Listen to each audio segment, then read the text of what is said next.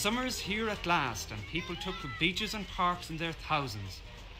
It was sunny everywhere. Temperatures reached 20 degrees in the west and south. That's above normal, but a strong breeze kept it cooler in the east and north. For many youngsters, it was their first chance to see Dublin Zoo. Some of them found the task onerous, so they preferred to tour in style.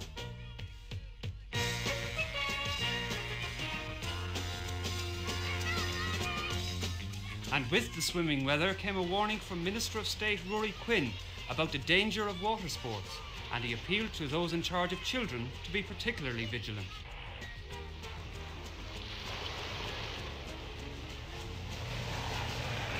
4 Wicklow men in this small boat, however, did run into trouble. Their engine broke down a mile away from Bray. They had to get help from an Air Corps helicopter and Duleary lifeboat.